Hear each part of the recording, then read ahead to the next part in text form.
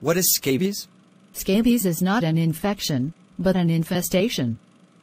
Tiny mites called Scabies set up shop in the outer layers of human skin. The skin does not take kindly to the invasion.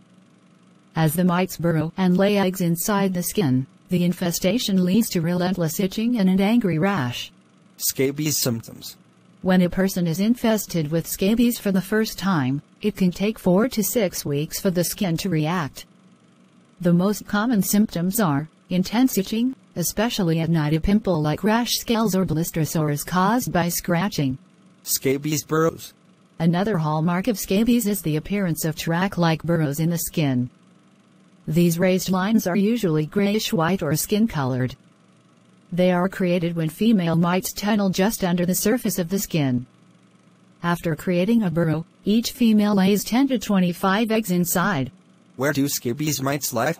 Scabies mites can live anywhere on the body, but some of their favorite spots include between the fingers, folds of the wrist, elbow, or knee, around the waistline and navel, the breasts or genitals, head, neck, face, palms, and soles in very young children.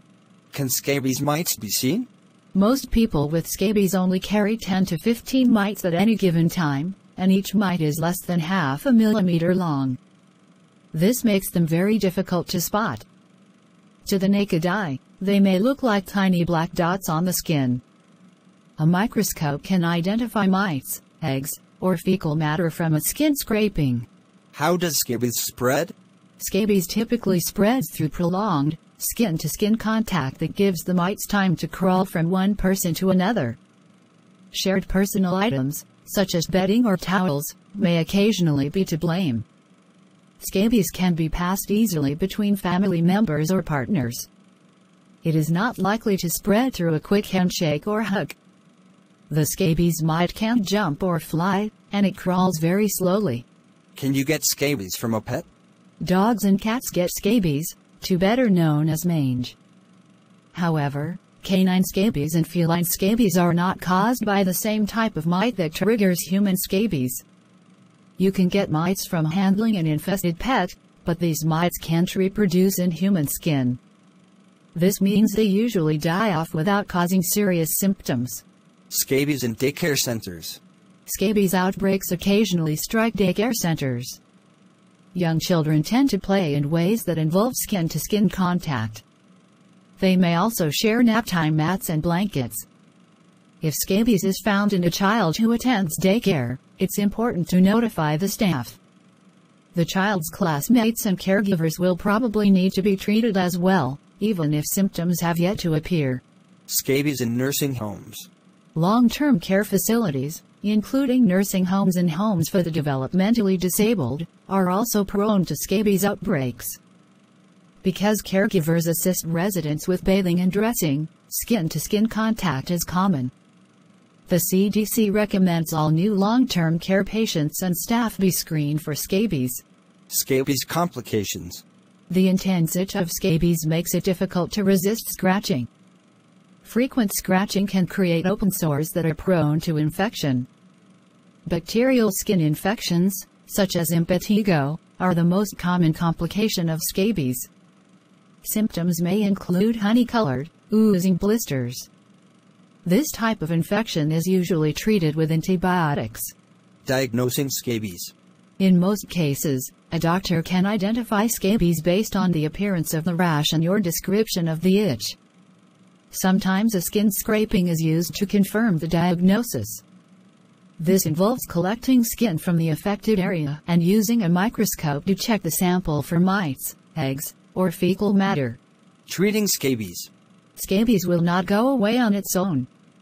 It can only be cured with prescription medications that kill the mites. Treatment is a cream or lotion that is applied to the entire body from the neck down in most cases. It is left on for 8 to 14 hours and then washed off. In some cases, a doctor may prescribe pills to treat scabies. Treatment takes up to 3 days, depending on the medication used. Itch relief.